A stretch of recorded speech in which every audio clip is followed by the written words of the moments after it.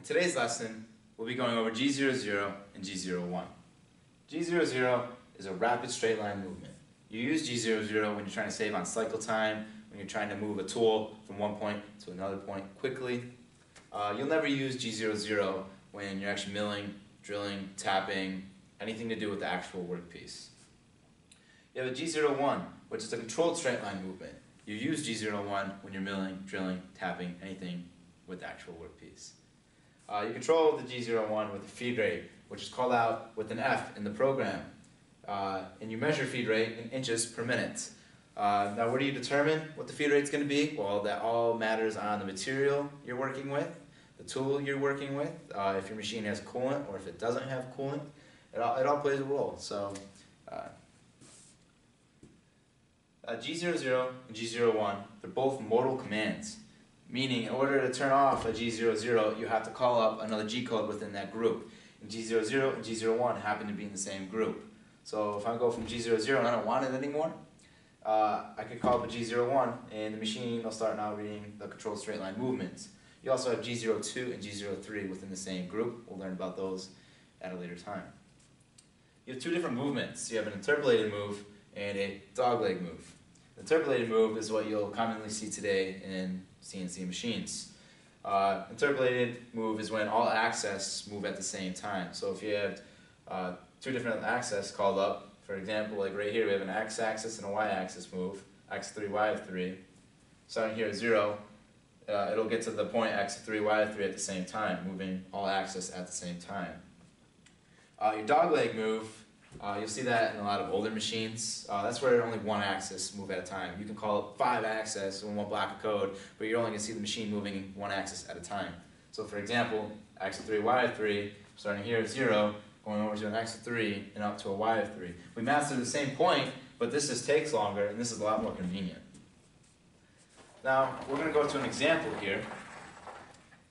We're just going to be doing a contour of a square.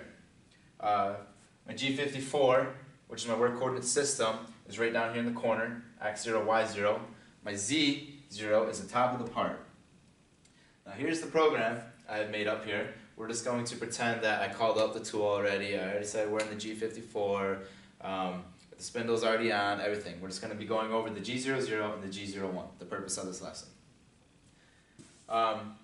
This marker here is going to represent a 1/4 inch mill. So I'm sitting here at machine home and I'm calling up a G00, which is my rapid straight line movement.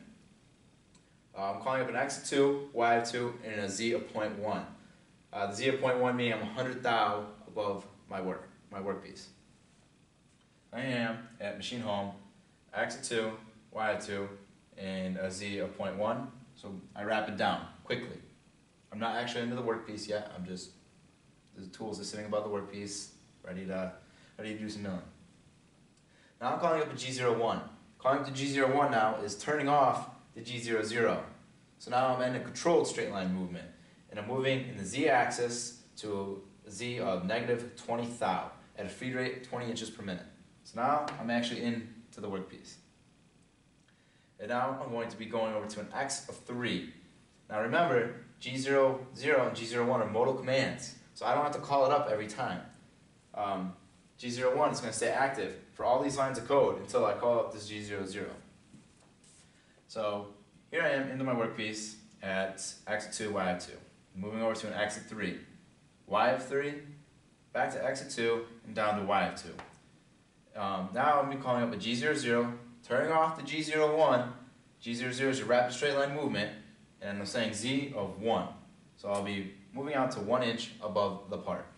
We have now successfully completed the contour of the square. Now, let's go out to the shop and make some chips.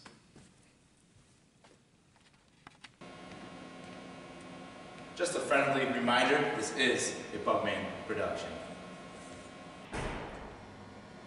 Alright, so I had the program loaded up onto the machine. This program is the same program that we went over in the classroom on the whiteboard. Just a brief summary of this program.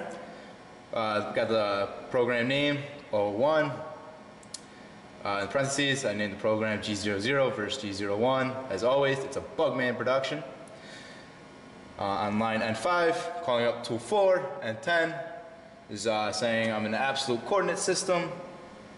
G54 is my work coordinate system, going to an X is 0, Y is 0. Turn the spindle on to a spindle speed of 1000. Line N15 is my G43, calling up my tool height count for tool 4, rapiding down to a Z of 0.1. In line N20 is where we actually start, where we started in the classroom. G00, X2, Y2, moving down to Z of 100 thou above the part.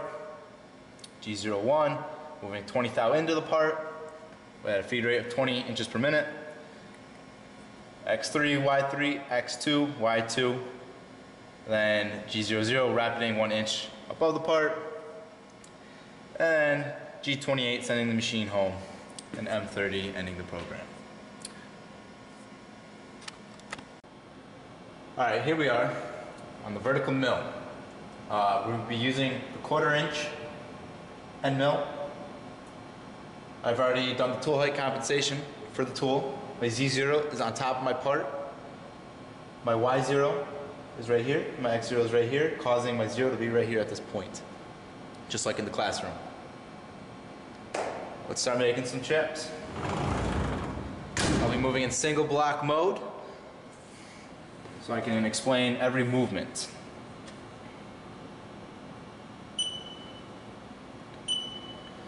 So, as you can hear the beeping, I am moving through the program names. So right now, it's moving to my G54 X0 Y0. And I have my rapid at 5%, so that way you guys can clearly see more of what's going on. My spindle just came on. Right now it's going to be picking up my tool height compensation. Now I'm moving my rapid up to 50% so you guys get the full idea of what rapid is. So boom, I just moved down to 100 thou above my workpiece. Now I'll be moving over to X2, Y2. Now I'll be going into my G01 down to negative 20 thou into my part at a feed rate of 20 inches per minute. Boom, we have chips. We're moving over to an X of 3.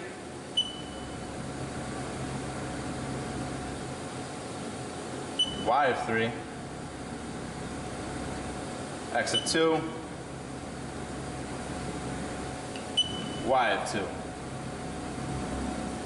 Now, I'm getting out of the G01 command. I'll be going over to G00, Z of 1. So I'll be moving 1 inch above the part. And now I'll be sending the machine home. And there you have it.